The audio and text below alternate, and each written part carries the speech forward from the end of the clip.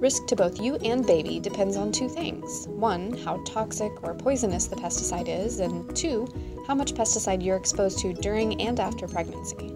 With that in mind, there are some steps you can take to help lower your risk before and after a pesticide is used.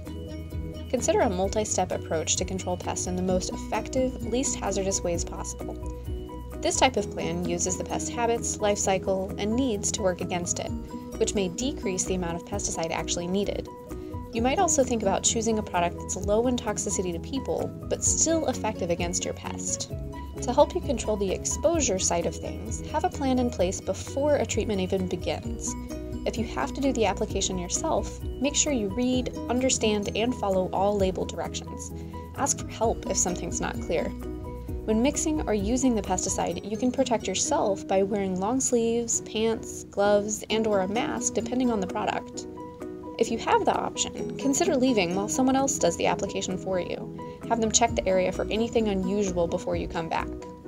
Either way, after pesticides are used, think about leaving while wet areas dry, dust settle, and the room airs out.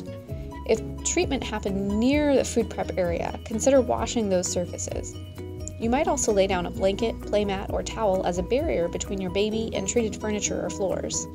On another note, be sure that any flea or tick products used on your pets have dried before either of you touch or snuggle with them. And lastly, if you've touched treated items, it's always a good idea to wash your hands before caring for infants or eating.